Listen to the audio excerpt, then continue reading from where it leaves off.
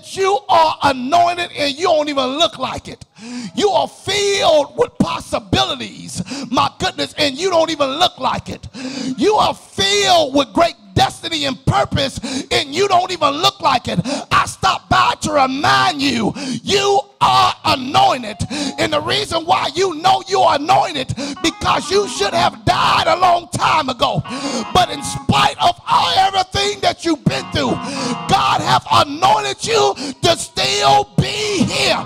Is there anybody in here you can testify? I should have been out my mind by now, but I'm here. I should have went crazy by now, but I'm here. I should be homeless by now, but I'm here. I thank God that I don't look like what I've been through. Is there anybody can testify? You can say, I don't look like what I've been through. Matter of fact, they tried to kill me, but it just didn't work because I am